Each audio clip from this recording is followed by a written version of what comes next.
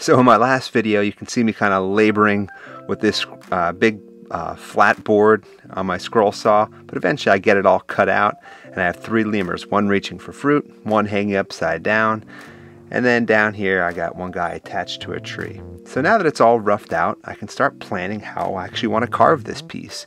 So it starts with this first level that's sticking straight out, that's why I have number 1. 2, he's attached to this tree, so that tree's got to be further back, but the problem is further up the tree I have this other lemur behind it, so I've got to figure out how to get all these depths correct so it looks like one continuous piece. The best way to do it is just get started. So I knew that this tree down where I'm carving now has to go back the farthest. So that's the one I'm going to start with. You know, when you have a big project like this, you just got to jump in sometimes. So I'm just taking my rotary bit and I'm carving away. So I guess I should say it now, this entire carving is done with power. This board and boards similar like it that you might find at a craft store is typically all end grain, and it is just really tough to carve with hand tools. So this is a good project for power. So if you're one of those purists and don't like watching power videos, I suggest trying another one. So using this carbide bit, I'm just going around on all the trees, and I'm basically just rounding the tree shape. It's nothing too fancy. I'm just being a little cautious here because I have this vine climbing up this tree. But other than that, it's just kind of setting the depth back and getting that rounded shape, which you kind of do at the same time. Once I got the gist of the shapes that I was going for, I just went around the entire carving just to set the depth back. I'm not really worried about shapes or any details yet. I'm just trying to find that depth. And it's a cool process because, as you'll see, it starts to become from a really flat two-dimensional piece, and it really starts getting some dimension.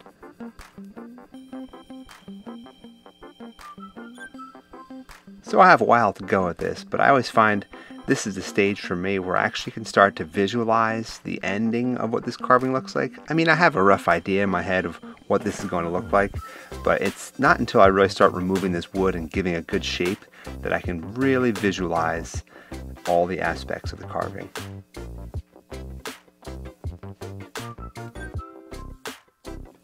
Now that the trees are pretty much roughed out, I'm starting to look at these lemurs. I decided to start with this guy on the bottom.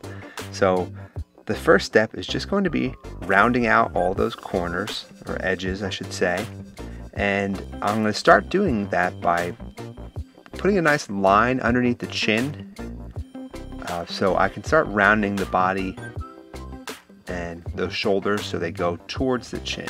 It's kind of a hard thing to describe, but you can kind of see as I'm carving here, I have it on a bit of an angle, so the shoulders will round under because the head and chin have to look like they're sticking out. So to do this and get this effect really accurately with a thin piece of wood like this, I'm constantly taking measurements, redrawing in my lines, because I'm going for accuracy here for these Red Ruffed Lemurs. So I'm using this one reference photo specifically for this lemur. And I'm just going for those basic shapes, rounding, finding where the leg muscles are, getting that back nice and rounded, separating the elbow from the chest, and then I could start going in and looking at some more of the facial features. So I just use a ball tip, and I'm just kind of not very aggressive, but I'm just kind of working the wood, kind of making those eye sockets and bringing that nose out. As you can see, there is not a lot of wood to work with, so I can't stress it enough. Sometimes if you're not seeing it, you just got to walk away from that part and try something else. So at that point, I just said, let me get these hands separated. It was also at that point that the little micro, what do you call it, the micro rotary tool that I had just kind of stopped working. So I went back to my old faithful Dremel and I continued carving with that. I thought this would be a good spot to stop and show the progress so far. I've got the bottom lemur roughed out, I've got this hanging guy roughed out, and that brings me to this guy up top. Basically, I'm having a bit of a struggle figuring out how I want to carve this one. I am really excited to do this because it looks like he's going for that piece of fruit. So I wanted to take my time and not be too hasty. So I'm at the point where I'm looking at the details. I need to figure out what I want to do with this tail right here. I know it's going to go behind these leaves. I have these leaves over here, which I can't carve yet because that screw is how I'm mounting it to my board. But once I get those set in, I could figure out the depth of the leg, the final depth of the leg, and everything else will kind of come together. I can get this tree set in, that tail up there, I can get going, and I can just work my way up the carving. So to do these leaves, my process is I'll start with number 1. That's the leaves that are farthest out from the board. Then I'll go to 2, level 2, followed by obviously level 3. That's set back a little further, and the furthest level back is this number 4, and that's going to give it that depth so the lemur looks like he's coming out of the leaves.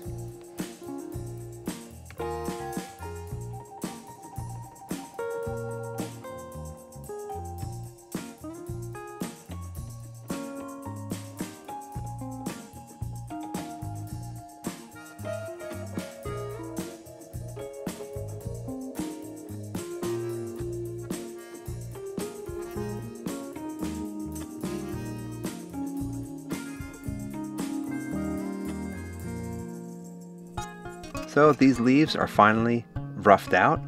I drew the numbers back on so you can see 1 is kind of, sticking out more, 2 set back further, 3 even more, and then 4 back in the way distance.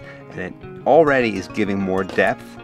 I have to give more detail, obviously, but having that depth is going to be really helpful. Zooming in, I can already kind of start to see it taking more shape.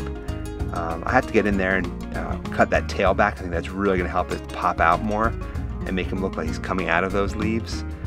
But now it's my favorite part, getting into these details.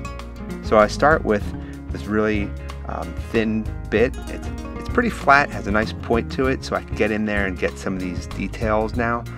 These Red Ruffed Lemurs have a pretty pronounced wrinkle on their forehead, so I'm just going in, roughing out that shape, and I'm going around and rounding the eyes.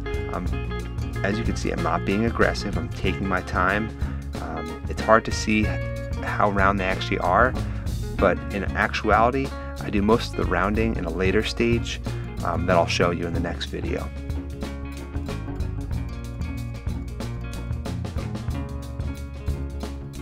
So I took this picture to kind of show the contrast and some of the details I've put in so far. I'm now at the stage where I've taken the carving off the mount. I'm back on the saw and I'm going to commit to some of those leaves and branches that I left for some more stability while I was doing the majority of the carving. Cutting out the rest of those leaves and branches was like unlocking a door for me. I was able to now see this carving and get ready to complete it. Also, having it off the mount, it really helps me speed along, round out those edges, start undercutting, and the carving to me now is really starting to take shape, and this is all the fun part. It's like the icing on top of the cake. Just excuse the bare legs. It's like 95 degrees, July in New Jersey. I'm working in my garage and it's pretty hot.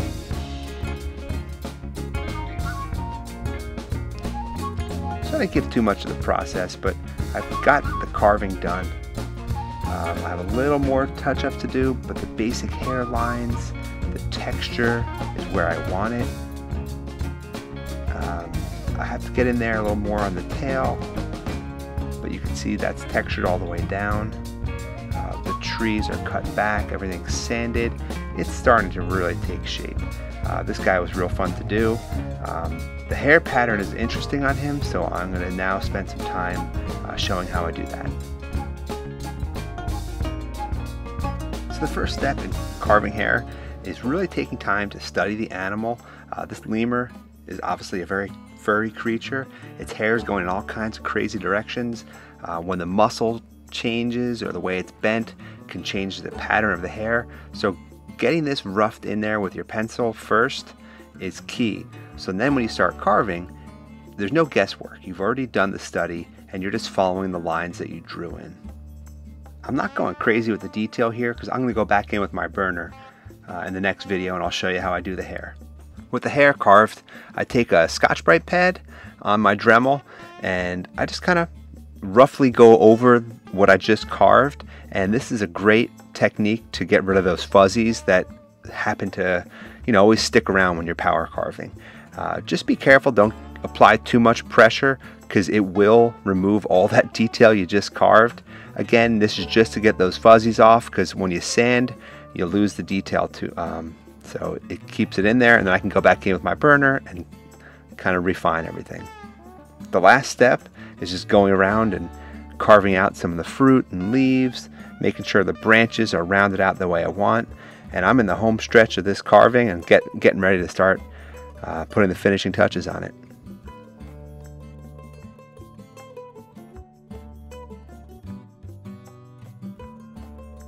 So the last thing I actually carved on this are these ferns. So I'm just taking a flat disc and just cutting in the leaves or the prongs. I don't know, what do you call those? I guess prongs of a fern.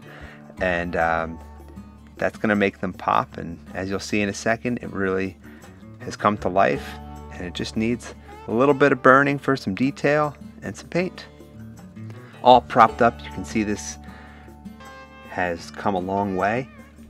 There's a lot of detail, a lot of texture, fur, bark, the different branches, the leaves, and when you throw that paint out, it starts coming to life. So stay tuned for the next video where I go into how I use my burner and paints to finish this carving.